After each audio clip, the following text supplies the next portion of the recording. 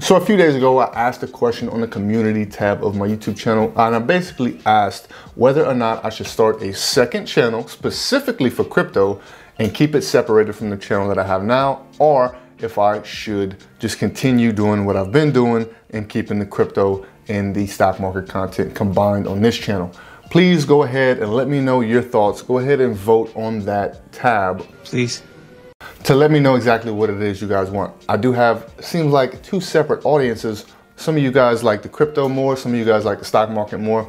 I'm okay with starting the second channel, but I'd like to know you guys' feedback. So please let me know that, and I will make my decision once we get around 50 people that has voted on it. Anyway, let's start this video. So guys, this video, we're gonna be taking a look at exactly what is going on over the past month or so, basically for March, updating you with my Robinhood portfolio and my entire Dividend portfolio. We're gonna take a look at where it's sitting at. We're also gonna take a look at what I bought in the Robinhood portfolio and how much money exactly I threw into this portfolio over the past month. Sweet. So if that sounds like something you'd be interested in, continue watching, and we're getting into it right now. So as you can see, over the past month or so, I've gotten around $776 in gains, which is 3.15%. And if we compare that to the S&P 500, we can see that I am down quite a bit from over the past month compared to the S&P. Also, the Dow Jones and the NASDAQ, they are all fairly trailing together, looking pretty similar, all in the 7%. And here I am sitting in the 3%, but that's okay, I'm not too worried about it. Looking over the past week, I'm up 1.19%, and over the past day, we kind of stayed flat at around 0.06%, but that's okay. When it comes to some of the biggest updates in my portfolio, there's two major factors as of right now. Number one being, I finally got 100 shares of the QYLD ETF, and this is a covered call ETF. So my total return as of right now is $80, which is close to around 5%, and my average price is $16.48.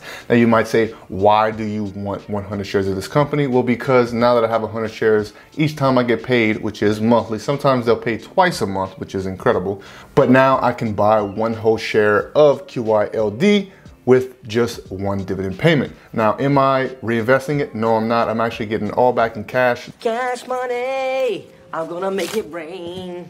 That way I can focus on the next set of dividend stocks and or stocks that I wanna get 100 shares of in order to do a covered call or the will strategy on.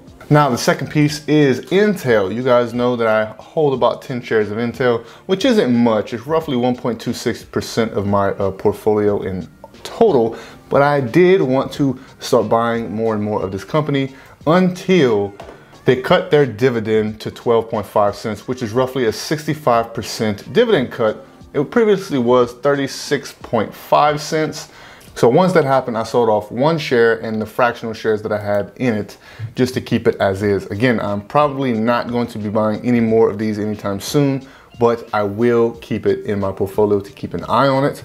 I will have to look into the future of this company to see if I want to buy more of it. And let's drop down how much money I'm getting paid every year through dividends. Speaking of dividends, let's see how much money I put into dividend stocks over the past month, which is in March, the month of March, should I say. So March purchases, we bought QYLD, we bought 13.3 shares of QYLD for $222.75. We bought VTI 0.14 shares at $28.26 and SCHD 0.13 shares at $10 even, bringing my total up to $261.01. So that's how much I put into the Robinhood portfolio over the past month of March. Taking a look at now what this kind of did to the overall Track Your Dividends portfolio, which is my two portfolios combined. We're now sitting at $26,420, which is pretty awesome, right? We're getting closer to that $30,000 mark. Now, my portfolio yield is 3.44%, which it has gone up over the past few months because I've currently been focusing on higher paying dividend yields. Yield on cost is 3.46%. Now, my annual income is now at $910.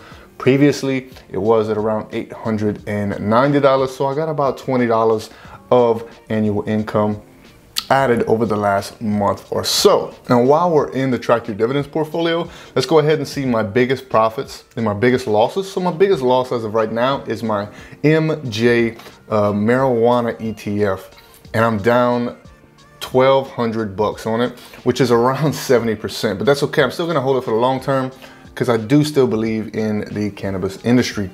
Now, we can also see ChargePoint is right, well, how about half of it, right? And then we have AG&C. Now, taking a look at my biggest profits, we can see Apple is $700, XOM is $561, and it just goes on and on from there. I do have quite a bit of stocks in the green, which is good. That's what's kind of helping push my portfolio forward. Now, taking a look at the smallest dividend payment I get in the entire year is 16 cents from Nvidia, again, because I only own one share. Taking a look at the biggest amount I get is $202.58 from QILD.